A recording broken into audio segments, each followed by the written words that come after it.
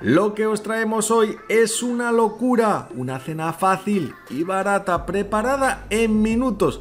Tortilla de patatas sin huevos, tortilla de patata y queso, llámalo como quieras, lo importante es que tiene este pintón, mira. ¡Wow! Está diciendo, cómeme. ¡Qué interior! ¡Me encanta!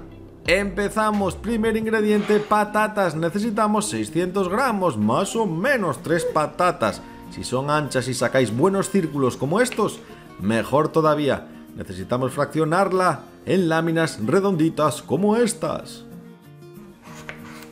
Esta receta funciona tanto con las patatas peladas como si no. Yo os recomiendo dejarles la piel porque tienen más cuerpo y quedará la tortilla muchísimo mejor. No se soltarán las patatas y se desharán. Así que prefiero con piel, pero sin piel también sale, no os preocupéis. Enseguida terminamos de laminar las patatas. Será cuestión de segundos. Las colocamos todas en un cuenco y agregamos sal al gusto. No os paséis porque va a llevar queso, como este, queso en polvo. Me encanta, súper sabor, un toque italiano, buenísimo. Patatas, queso. Al gusto, 2 cucharaditas, suficiente. Necesitamos maicena, almidón de maíz. Yo creo que otras 2 cucharaditas. Ahí está, para darle cuerpo a nuestras patatas. Toquecito de pimienta negra recién molida, súper sabor. Y ahora, a mezclar. Si no tienes maicena, no sufras, sustitúyelo por harina bien tamizada y te servirá igual, no te preocupes. Nos vamos a una sartén, que es donde vamos a preparar la magia. Chorrito de aceite de oliva, que esparcemos con un paño o un papel de cocina para que no se nos pegue nada a esta sartén, que además es antiadherente. Sartén, tamaño, tan grande como queráis hacer la tortilla, no hay más. Y ahora vamos a colocar las piezas así, haciendo un círculo. No os preocupéis porque esto es súper fácil. Ahí voy. Así queda súper bonito. Nada, unos segunditos y lo tendremos. Nos vamos al fuego. Fuego medio, 5 minutos. Tapadito, para que se cocinen, para que se hagan bien por todas partes. Pasados los 5 minutos, nos asomamos. Las tenemos. Y nos toca darle la vuelta. Platito. Vuelta. Recolocamos. No te preocupes si se mueve alguna. La vuelves a colocar así, en su sitio, más o menos. Y no hay problema ninguno porque esta receta está empezando. Ya veréis al final. Tapamos y 5 minutos más. Siguiente ingrediente, queso rallado. Este mozzarella funde súper bien y es ideal para esta recetilla. ¿Qué vamos a hacer? Pues espolvorear con mozzarella por encima. Con este queso conseguirás que las patatas queden juntitas y le aportarás un sabor a esta tortilla rellena fantástico. Venga, hay que ser generoso.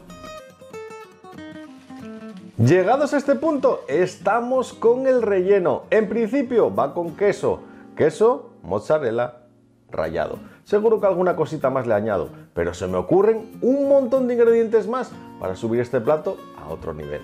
El jamón cocido, el choricito, el bacon, lo que queráis. Yo soy Viti, esto es la cocina de la abuela. Continuamos y enseguida terminamos. Pues ¿qué voy a añadir junto al queso? Pues más queso, hombre, ahí voy a tope. Queso Abarti en lonchas. El mítico queso de sándwich funde súper bien. Y su sabor junto con el mozzarella y junto con el pecorino rallado queda espectacular. Como si fuera una pizza 4 quesos, pero con 3. Ahí está. Bien por todas partes. 1 minuto hasta que se funda y quede así. Toma. Ahora mismo vamos a colocar esta maravilla en un plato. Y yo creo que así ya tiene muy buena pinta. Pero vamos a rizar el rizo y hacerla todavía mejor. Misma sartén untada con aceite y repetimos la operación. Patatitas al fondo. Hacemos un círculo como buenamente podamos, con buen tino. Venga, caña. Y vamos a ir avanzando esta segunda parte de la receta. Tapamos 5 minutos, igual que en el caso anterior. Ahí las tengo. Vueltecita y vuelvo a tapar. Otros 5 minutitos, así estarán blanditas. Las tenemos. Pues espolvoreamos con queso mozzarella rallado para que no se os separe y podamos hacer una tapita súper fantástica. Esta vez no le voy a añadir más ingredientes porque ya tiene bastante queso por el otro lado, si es que alguna vez es bastante queso. Tapamos unos segundos hasta que funda. La tenemos. Y ahora vamos a colocar una encima de otra. Ya habremos terminado nuestra receta. Voy a sacar para un platito. Ahí está. Y luego, esta que tengo en este platito y la otra que tengo en el otro platito, las colocamos una encima de otra. Al trilero. Ahí está, que no se mueva mucho. Y se pegará a la otra por el queso. Ahí está, puedes llevarla así a la mesa o hacer el último baile. Platito, platito, vuelta y lo tengo, que queda mucho más bonito con las patatas por arriba. Pues listo, a la mesa, ahí tienes una tortilla rellena de queso, tortilla de patata preparada sin huevo, una cena fácil y barata, preparada ¿en cuánto? En minutos. ¡Wow! ¡Qué buena pinta! Plano aéreo. Fíjate, la verdad es que queda increíble y merece muchísimo la pena. Para un día de estos en los que no sabes qué hacer de cena, pues lo tienes. Cortecito, separamos y quiero que veáis cómo se ha fundido el queso, cómo se ha mezclado. Madre mía, esto es una locura. Al platito. No me resisto, tenedorcito. Y probamos. ¡Ris! ¡Ras! ¿Quién da más? Esto está espectacular. Tenéis que probarla. Como decimos en Asturias. ¿Qué te pareció? Mira. Increíble, voy a arrancar un cachito con el propio tenedor.